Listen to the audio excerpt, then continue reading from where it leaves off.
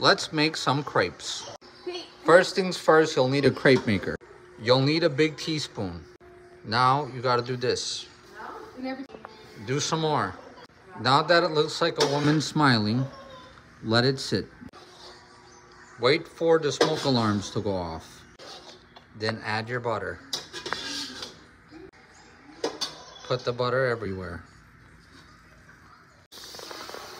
The butter is melting. After about 8 hours, flip it. We're at 7.5 hours, so we're ready to flip. Now, wait another 8 hours. Don't forget to add more butter. It's still going. Looking good, looking good. Look at all those crepes. Now fill them with Nutella and enjoy.